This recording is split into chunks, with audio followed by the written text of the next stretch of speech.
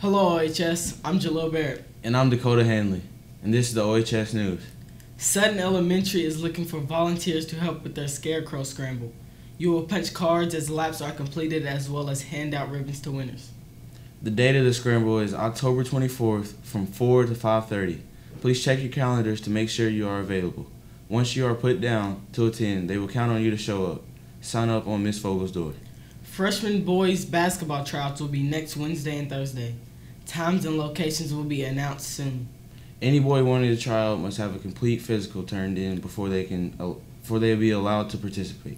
If you have any questions, please see Mr. Irwin in room 266. The student council's meeting today has been canceled. Please check your email for more info. FILD shirts are in. If you ordered one, please see Mr. Russellberg when you can get your shirt. In other news, our girls soccer team lost a very close match in the district tournament game.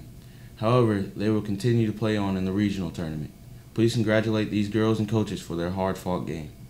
Our girls volleyball team played Grayson County last night at home.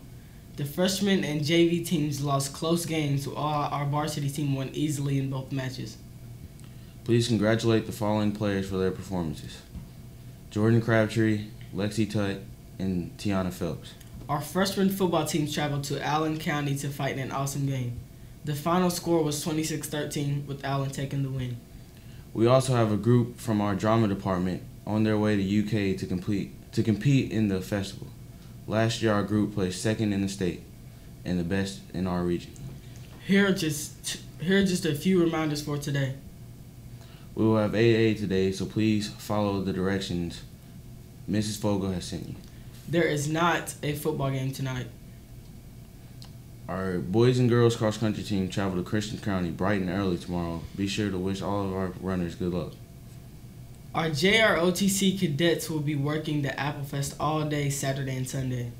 Now here's Arius Phillips with an announcement for the juniors.